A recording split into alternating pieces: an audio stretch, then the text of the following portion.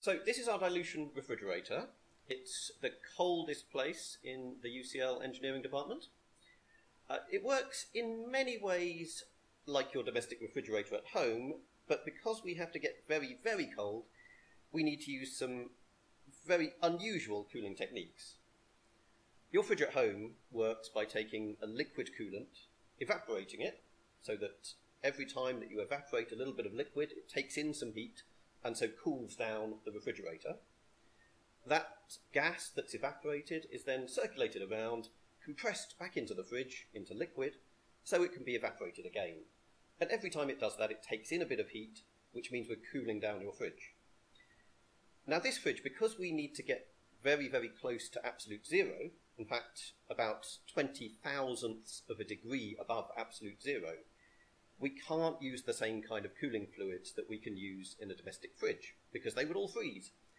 In fact, by the temperatures that we have to get down to, nothing in the universe is still liquid or gas apart from helium. Everything else is totally frozen out. So we have a choice of precisely one thing we can use to cool down our fridge. So the first thing that we do is we use high pressure helium gas, and we compress this to 20 atmospheres of pressure, evaporate it again, keep doing that in a special device called a pulse tube, and doing that we can get down to about 4 Kelvin.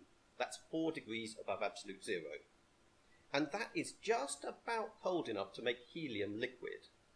And that's the coldest liquid that we're going to get on Earth, in fact, in the universe. Now that's only the very beginning of this fridge. So this step right up here is about 4 Kelvin. And all the stuff below here is about getting us colder and colder and colder. As I said, when we get to really low temperatures, cooling by simple evaporation is no longer an option. There's nothing left to evaporate. So this is called a dilution refrigerator, and that's because in this little can here, we're cooling by a very special technique that only works due to a quirk of quantum mechanics. Instead of cooling by evaporating our helium atoms into a vacuum with a pump, we're cooling by evaporating one isotope of helium, helium-3, into another isotope called helium-4. Now helium-4 is the common isotope of helium. It's what you get in party balloons, and it's relatively easily available. And helium-3 is another isotope. That means it's essentially the same type of atom. It simply has one less neutron in its nucleus.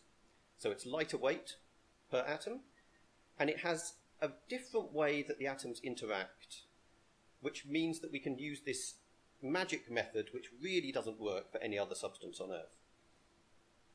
The helium-3, the lighter isotope, will float on top of the helium-4 inside this little can.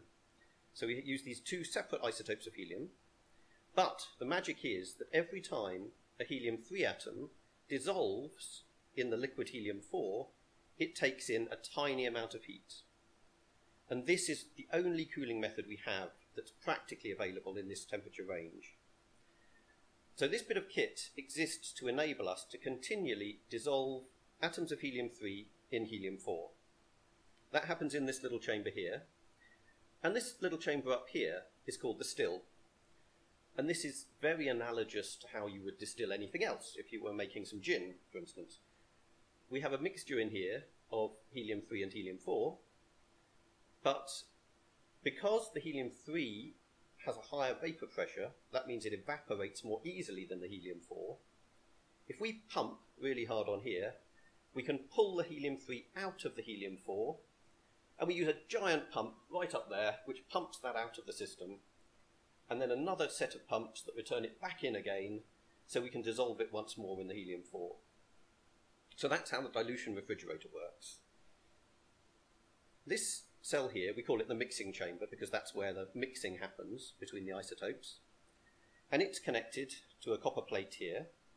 And this is connected right down here on some rods, which is what we call our cold finger, to a tiny little sample mount here. So the thing that we're actually cooling in this refrigerator is a tiny little electronic device of millimeter scale, which we're cooling via all of this copper. So this entire enormous device exists only to get our tiny little sample very, very cold.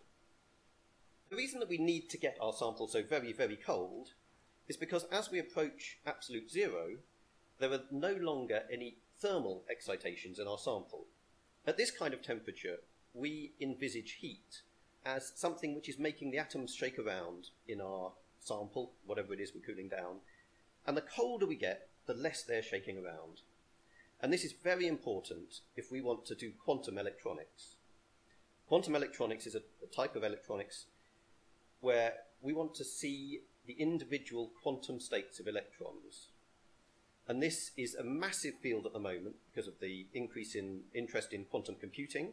And everybody wants to make devices where you can keep an electron or potentially another type of system in a specific quantum state and use that as an element in computing. Unfortunately, if we have our electron in a warmer sample where everything is shaking around, the thermal energy is enough to knock the electrons out of their quantum state, so we can't actually measure anything. So the only way that we can really look at quantum devices and find out what electrons are doing on the quantum level is to cool them down to these extraordinarily low temperatures.